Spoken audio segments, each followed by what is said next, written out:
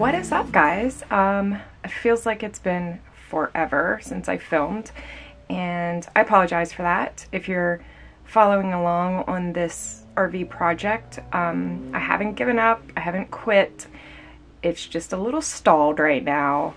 The weather is cold here, and you know, I have a lot of other stuff going on, creeping up on the holidays very soon, so there's that.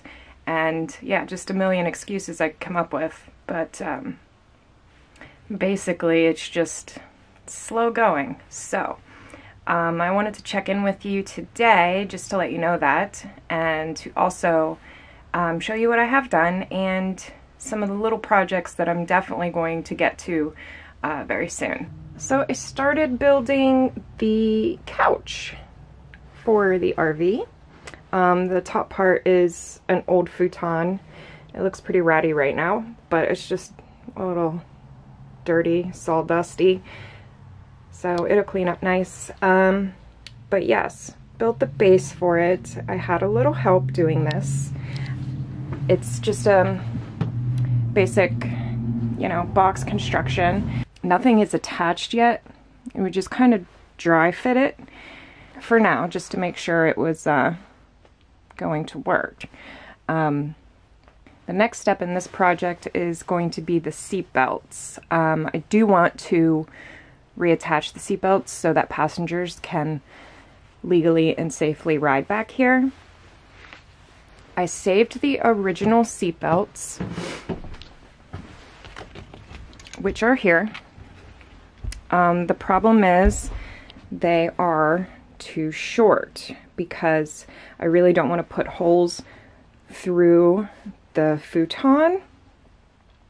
So I'm going to have, you know, one coming up here along the side, then the two in the middle, and the other one coming up here. So they have to go from the floor to connect and back down to the floor.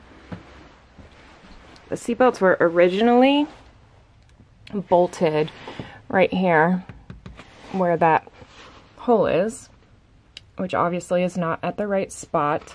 There is one back there perfectly in that corner, so I'm going to reuse that. And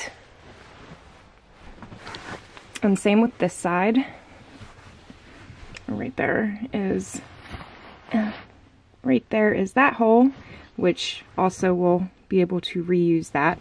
But I'm going to need to make two new holes in the center, pretty much where that seatbelt is hanging from right now, to attach the two center pieces. There are compartments under this floor, so like down in them holes, I can access from underneath and from outside, so I can properly bolt the seatbelts to the floor. Once I have the seatbelts all sorted out, then this frame is actually going to be pushed back farther, tight up against the wall back there. And then I can attach the frame to the floor and also to the bottom of the futon, which is a wood frame. It's not metal in there, so can easily screw into it. Once everything is in place and attached, then I'm going to clad the front and this side with plywood, and I'm going to have two access doors for storage, so it'll be perfect for storage. Then the couch will be done. I'll probably make some little like built-in side cabinet type deal there, put a cup holder in it or something, I'm not quite sure. Oh, also, this is going to be stationary. It is not going to slide out into a bed. It was kind of a tough call, but it was much easier just to make it stationary, and somebody can still sleep comfortably on here. One person or maybe even two small kids. It just won't fold down into the full-size bed or whatever it is normally. It's also something that can be changed down the road if I choose to, or if I sell it and somebody else chooses to. it shouldn't be that big of a deal to just unbolt the frame and figure out some sort of sliding mechanism. The other thing I did, which is very, very minor, is I put my mattress in, which still needs trimmed. That's going to be on the to-do list. What I did was bought 2 different types of foam. Now I got these online from a website called Foam Direct, I think. I'm not sure, but I'll check on that and let you know. I've bought these types of foam from this company several times. They're super cheap. They're super fast in shipping. They do have a free shipping over, you know, spend a certain amount of money and get free shipping. So that's awesome. This is actually a full-size mattress. It's, you know, the measurements are the same as a full-size bed. And I got 2 kinds of foam. This one is obviously a much softer foam, and this one is more dense.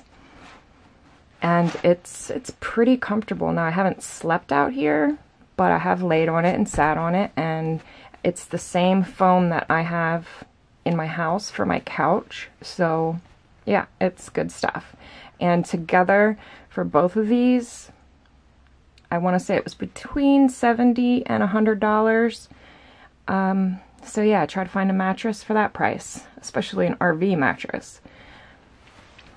I'm just going to trim some of the side off and probably some of the length, just so it's easier to make the bed, so I don't have to jam sheets down in between the wall. And also, as you can see, there's not much space here to walk. This has like an angled cut corner here. So I'm also going to chop the corner off. My furnace won't blow hot air. Tried it last year and didn't really look much into it. Tried it again this year. Still won't work. The thing is, I have my, you know, gauges to tell me battery level and propane level and all that stuff. And it says it's full. It says my propane is completely full, which, you know, maybe that's a sign right there. So either my gauge is broken and it's actually empty, or there's something wrong with it. But when I purchased it, I know these things were tested. We ran hot water. It was like March, so it was still pretty cold, and they tested the heat and all that stuff worked.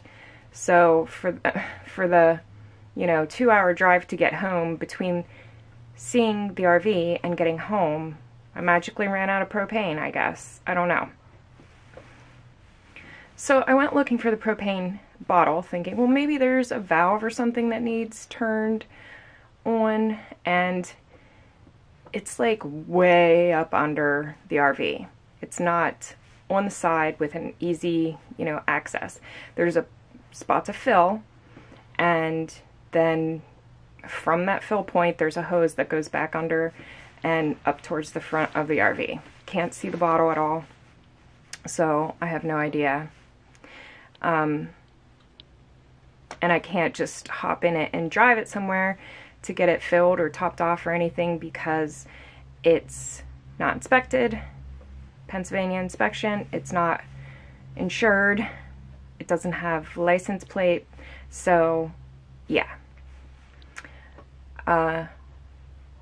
From what I understand, I can get a little, you know, 20-pound propane bottle and hook it up, like bypass the onboard bottle and try that. So that is what I'm going to do.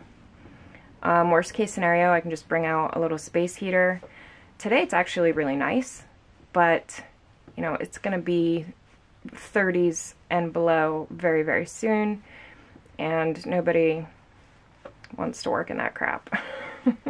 So those are some of the things I've done and the things that I am going to be doing over the winter. Like I said, if you're following me on this journey, thank you so much for watching me, and don't worry, I will be back even if there's long breaks between my RV videos. There will be more. So that about sums it up for this one. Thank you so much for watching. Don't forget to subscribe and like this video, and I will see you guys in my next one.